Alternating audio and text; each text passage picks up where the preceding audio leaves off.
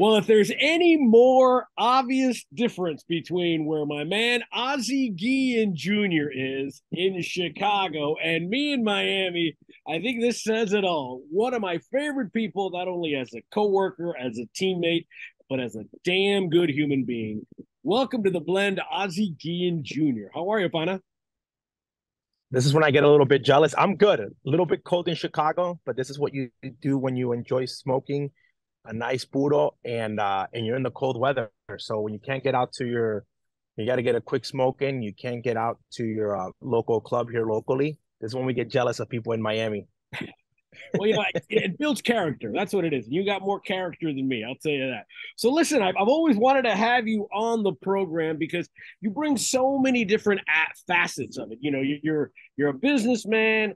You come from a baseball family. You're into cigars. We've delved in sports betting, but let's start from the beginning. Obviously your name, your last name, is such a powerful thing, especially in the city of Chicago. Your dad played for the White Sox, managed the White Sox, won the World Series for the White Sox. How was it growing up Guillen in Chicago? You know what? My childhood as a kid was not as crazy as you would think, meaning my younger years. We were always in a community. Again, this is pre-social media. People, it was always special because obviously people were always very nice, but we were always very, kind of like they got used to us kind of in the South Side where we were living. That all changed when Ozzy came back in 2004. And again, we were of college age. We were already out drinking, partying, having a good time, adults. And that's when it changed. That's when growing up Guillen was very, very different. Social media was coming into place. Again, we were old enough to go out. You're getting free drinks here, a free meal here, and that's when it was different. That's when people always ask me, like, growing up as a kid, no, as a young adult, it definitely blew my mind on how different it was. And again, it was Ozzy back in the limelight as a manager and us being of the age of being going out. That's when it got crazy, and it's been great. I still live here even with this cold weather. Now, when did you realize, and I'm always curious of this, when did you realize that your dad wasn't necessarily like the other dads, picking up the kids at school and stuff? When did it sort of click that my dad is a little different? As a young kid, I was always very, and I kind of give him crap for it now because he does so many things. Yesterday, we were actually at my kid's swim lesson, and he was like very out of it. And I said, when we were young, my mom would drop us off at the lesson, and then she'd go and do her workouts. It was my mom with my brother and I. My little brother only Osne wasn't born yet, but all this is very new to him. So I thought at the time it was like I was like kind of like missing out because my dad doesn't, take me to my swim lesson or my baseball lesson because again, my dad was working and half the time you're traveling. So I think that, I realized who my father was, meaning from the aspect of once I became like a teenager, okay, and I started seeing things differently of like, I started seeing people make a big deal of, oh, Frank Thomas, for example. And I'm like, yeah, like I didn't think it was a huge deal. And when he started coaching with the Montreal Expos, when we were already like going into high school, that's when it was very different. Okay. That I realized, I have, all these at the time current Major League Baseball player, Bobby Abreu, I got Tim Raines talking to me about baseball and, what do you want to do and what do you want to play? I realized very quickly that my aspect of the way that I saw that I've been raised was just very different. The way I saw the game, I'm sitting in my high school game and I'm like, I know more than this high school coach, meaning from a baseball standpoint.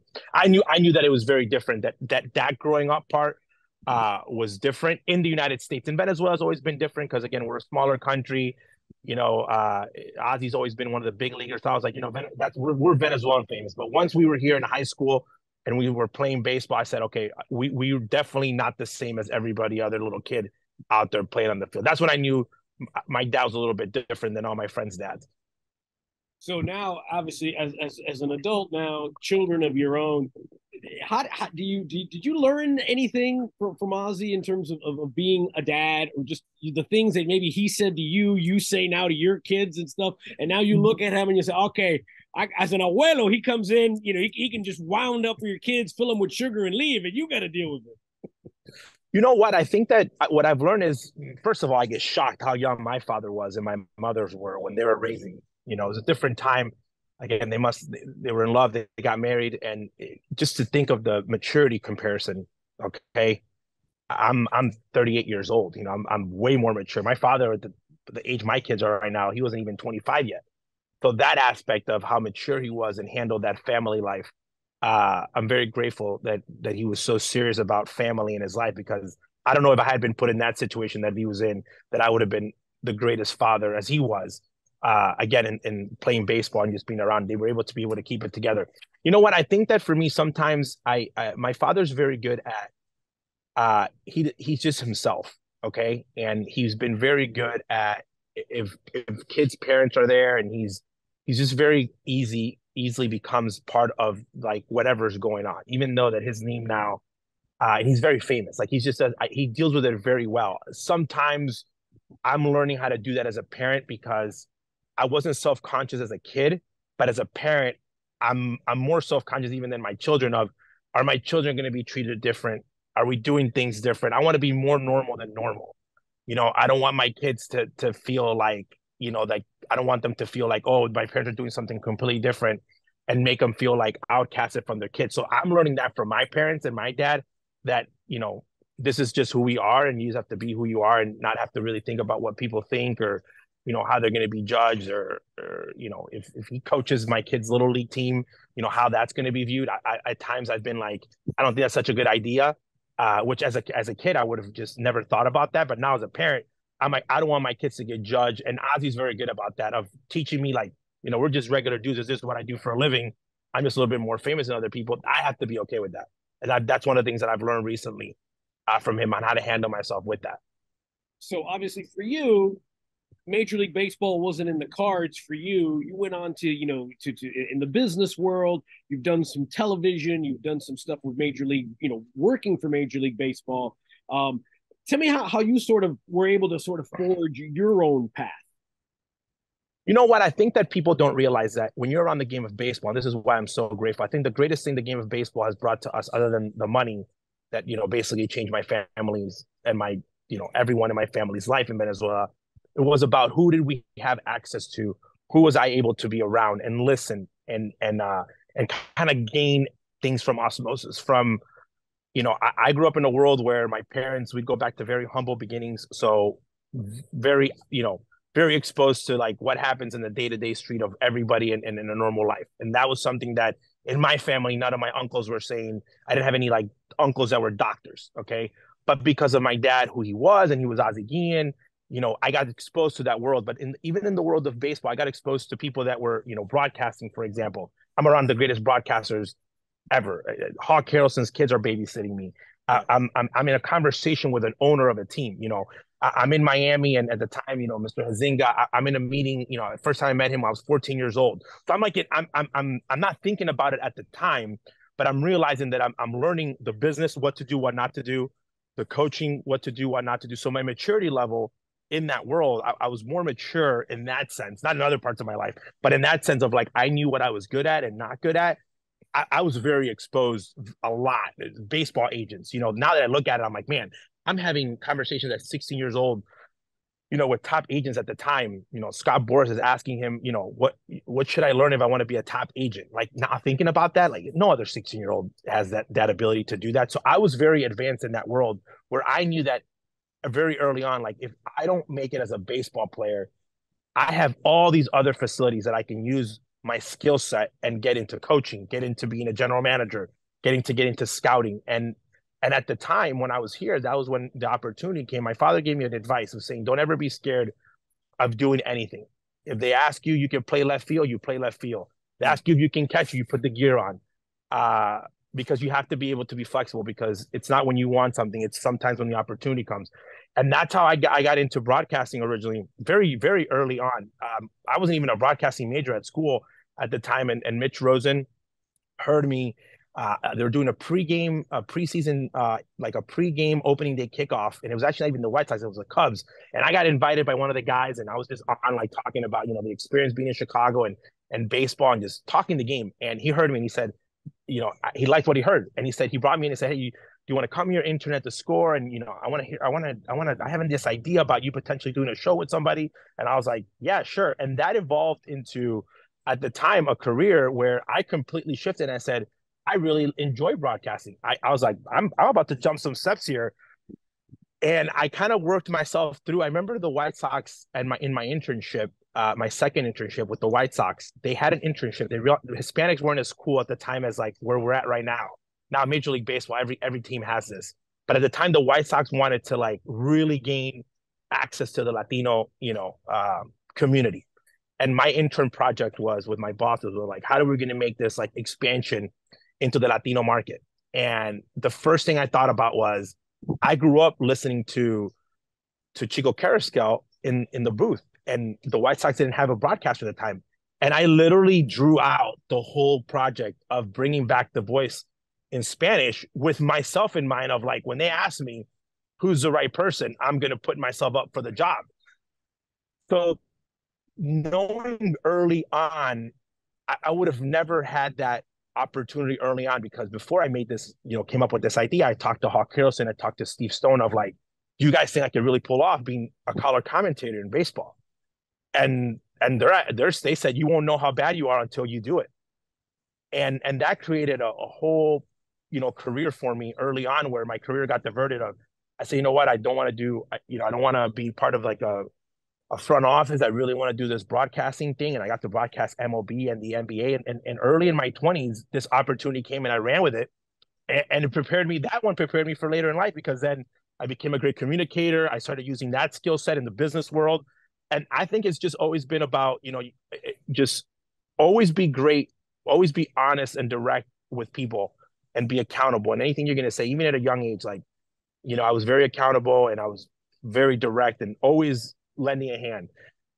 Anyone that said, hey, can you help me with this? If I was able to help them, I would help them genuinely, jumping on a show. And I early on in my career, I never thought about how much I was getting paid. Maybe because in the financial situation that I was in was not a bad one.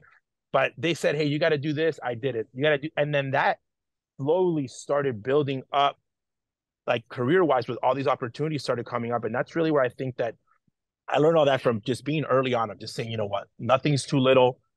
And I wasn't scared of just trying something new. And that built out a whole career in my 20s. That when I woke up one day in my 30s, I'm like, man, I've done a lot. And that really helped out in anything that I was doing. No, again, and it goes to show the job your mom and your dad did in terms of grounding you and your brother, and keeping you guys, your feet on the ground. All right. Well, this is a cigar show, and it's the question I always ask everybody, because I don't think we find the cigar. I think the cigar finds us. So, Ozzie, how did the cigar find you, buddy? No, absolutely. The cigar finds us. I completely agree with that. I think that, like right now, I'm smoking a Don Alejandro. I actually met him in my wedding. He was a cigar roller in my wedding. My first cigar that I smoked, I was a big Michael Jordan guy. And the first time I went to a cigar shop, I had no idea what a cigar, like what it was, whatever. And I went in, I said, oh, I want to smoke Ashtons, because that's what Michael Jordan smoked. I smoked, I thought that was like what, the it of it. But I got into it, and I was like a little bit after high school. I think it might have been like between my senior year and my freshman year. I I I, I smoked my first one, and I didn't start smoking consistently until later. I would say after my 30s. I smoked pipe first. I got into the whole pipe game. I loved collecting them, and I got into the pipe game, and then you know what? And then I said, I I I switched. I said I'm gonna start. I was here in a community. I started going to a spot, and it just became something that I enjoyed it. As the older that I got, I got to relax myself, and I started learning about it. And it's become something that what I enjoy about the cigars is that, you know, it's always a new experience for me. I always feel like when I go into the shop, I have my favorites, but I love smoking new stuff.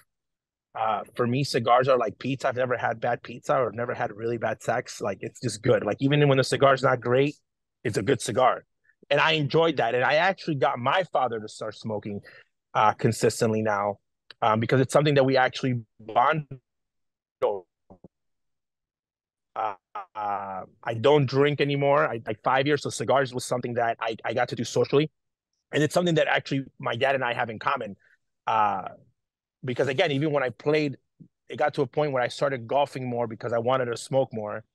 And while I was in the course, so I just enjoy a good stick. So yeah, so my cigar, I got into it later, and now it's something that I enjoy doing. It's probably one of the only activities here in Chicago in the winter that I go to my cigar lounge like most people go to like their local pub. I sit there, I watch my games, I just relax. It's a community. We talk politics, we talk life, and it's something that until you're in the community, I was always very scared of like you need to be a cigar expert, and it's a community where you're learning.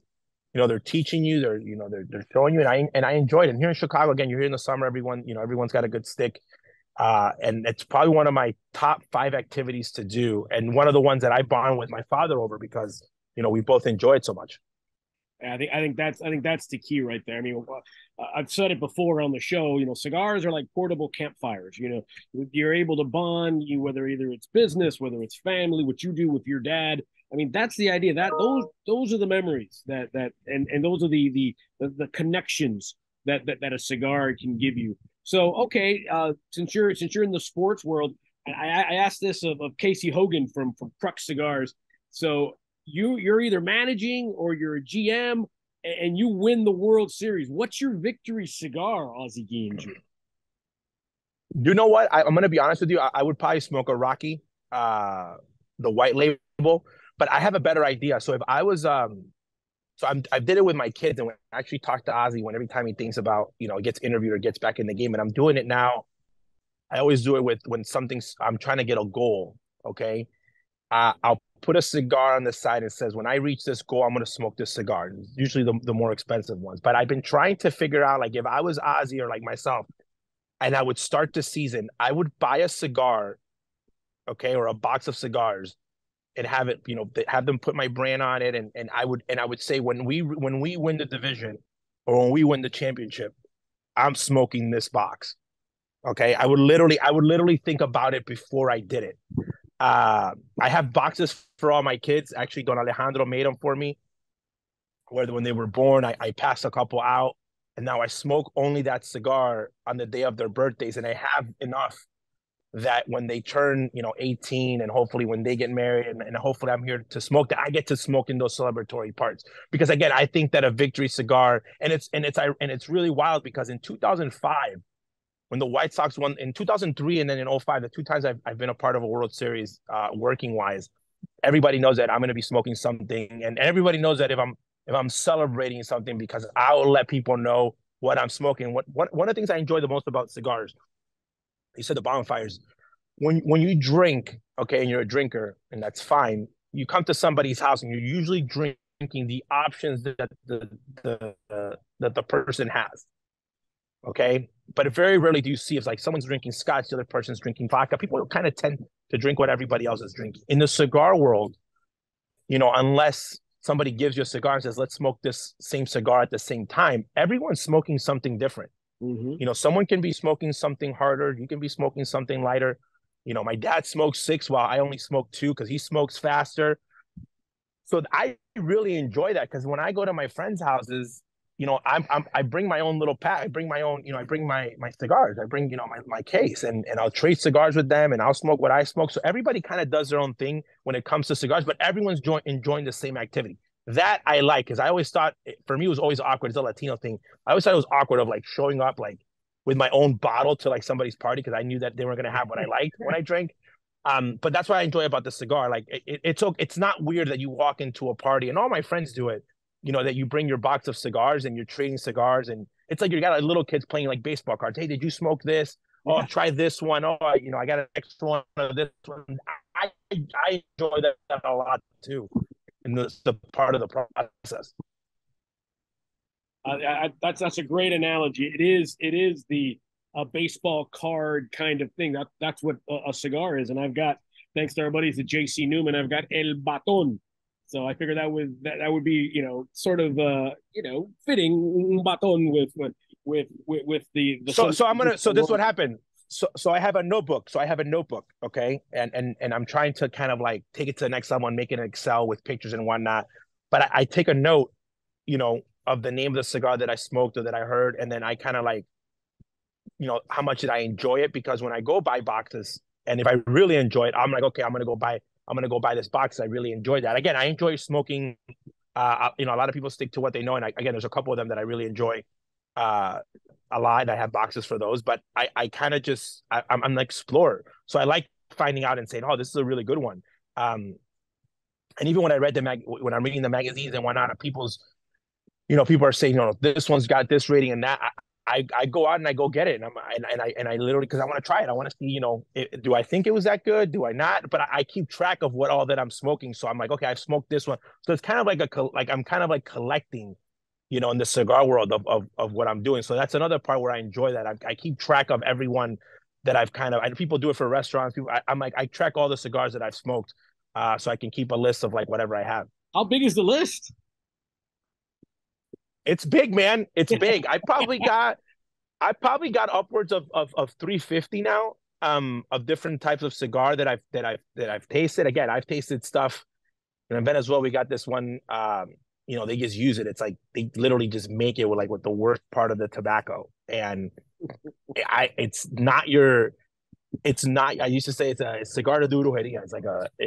But it's when you taste it and you're like, man, this is like what really hardcore tobacco tastes like. Right. Then when you taste something that was made, that was actually spent money on, but again, it goes on the list. That's funny. It's kind of like gumbo. You're having a gumbo cigar. Whatever you can find, let's put it all together and cook it up. And whatever you can find. And again, like if I go somewhere, when I've been to the DR and you go to the house, I'll test. I'll try the different blends. I'll try the different styles of just cigars, sizes, and just that. Like I discover, like during this whole discovery, man, like I didn't even know that they made cigars in tobacco in the United States, which I should have known that being a history buff, because they're still making great cigars here. I taste out, like if David Ortiz came out with the one a couple years ago, which I enjoyed. My first one that I enjoyed from an athlete, from an athlete's collection was the Ray Lewis ones. Mm-hmm. So like if it comes out and I'll go out and I'll taste it. Gary Sheffield's had a couple of them. So if you're an athlete and you come up with a cigar, you can guarantee one buyer already. I'm gonna buy one from you. So if you're out there, you're an athlete and you're thinking about. Yeah, like I'm gonna buy one. Like a phone call from me. Just had can I have one of those sticks there? For sure. Well, what I want to introduce. Yeah. And usually, if I enjoy it, I buy the box. He's been on the show. His name is Tony Barrios. He's Venezuelan, and he lives in Texas, and he does Stallone cigars. So I'm definitely going to introduce you guys, and because obviously he makes some good sure out of the Dallas area. So before I let you go, Ozzie, one of the things that we've worked together in is the sports betting industry. We've done shows together. We continue to do shows together. And I live in Florida where there is no legal sports betting. You live in Illinois where there is. Coming from a sports background and a sports family, it had to be taboo, but now we see all the leagues in bed with sports books, and I think it's great. Where do you think the future and how big can the sports betting industry get? Well, I think that number one, it was taboo in my family. Ozzie had two rules: no DUIs, no betting on sports, because it was illegal, and because of what happened in baseball, and you don't want to be associated, and any rumors come up because of the accesses and the information that we had at the time. So that was something that the only times I ever made a bet before it became illegal, I do it when I went to Vegas, and I would never do baseball. I'd tell friends like, yeah, I like this team, the World Series, but I never did it. I actually really enjoyed going to Vegas a lot, was because it was the only place that you could do it. And that was something that, was always intriguing, especially for the other sports. I think it's the future of sports from a business standpoint. I think it's what alcohol was to it in the after Prohibition. with the marketing and the branding and kind of just people being athletes being able to use it. I think that the leagues are doing a great job of putting a sense of responsibility. Here's the part where people don't understand. So when you do when you are doing when you have a line on a game, okay, the league has more of an entice to keep that game in the up and up, okay, because now there is money in that game. So when it comes to boxing, when it comes to MMA, mixed martial arts, when it comes to baseball, even in the NBA, we're seeing number one, the information getting better because there's a huge gaming industry that they can come back and be affected by. But I think it's the future. I love how easy they've made it in understanding the betting world, where you can bet something as simple as a money line and a parlay, and you can get that into as deep into a game as balls and strikes. So I really enjoy that. I think that every state should have, again, to whatever their laws and how they want to do it. I know, like here in the state of Illinois, we can't bet our own college teams, which is fine. It's what the state wanted, but I love it. I think that you take the element of illegal gambling out of the way. I'm an honest man. People are going to gamble. They're going to do it. So might as well just put it, make it, put up in the up and up and let the state have some benefits from it. The way that I see it is that if it's a vice, tax it like you do other things and let that money go to, schooling and facilities that help the rest of the state, because people are going to gamble regardless. People are going to do illegal things. So the more illegal that you make it, the better that it is. So again, you think there's a sense of responsibility of as parents and obviously them letting people know that the consequences of gambling and the situation that you could be in. But I'm all for it. I'm all for it. I don't believe in this thing that players and whatnot. I think players as a professional, there's still a sense of responsibility, just like when it was illegal, of you going in and betting against your team or not betting against your team. And let's be honest, like if you're a player and you put your social security card on a gambling account, that's all being tracked. Like if you put I'm sure that my history of my betting is somewhere in a cloud somewhere. So I really, really enjoy that the way that technology is coming in and sports and everything coming all together. I really think it's a big benefit to what we are able to do and the expansion of the game. I never thought in my lifetime that I'd be sitting here in the United States and I'd be talking about European soccer like I was talking about Major League Baseball. And that's because we have a motive to watch those games, and the leagues are growing. And same thing, I got friends in Europe that are in Spain, and they want to know now stuff about baseball and whatnot. And people in Venezuela want to ask me about what the over unders on NFL and yardage, and people would have never asked that 25 years ago. So I'm all about it. I think it's the future, and I think it's also the way that you watch games. There's people that watch the game of baseball for entertainment. They don't care, like my wife. They're just having a good time. They just want to see a couple guys hit home runs. And there's guys like me that watch the game to judge managers and players and analytics, and I'm judging the game from a baseball aspect. And now I watch games from a gambling aspect.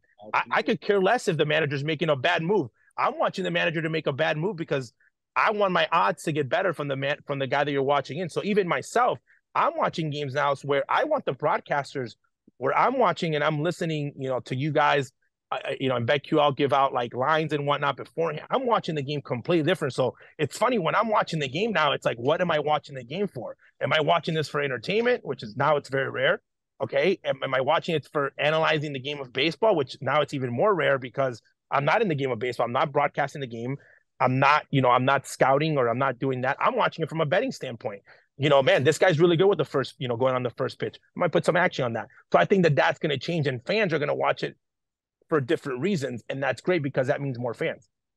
I love it. And I always remind people the biggest sports betting scandals were uncovered and stopped by legal sports books. You make it legal, more eyes are on it and more scrutiny and more ways to keep it above board. That's what I always remind people.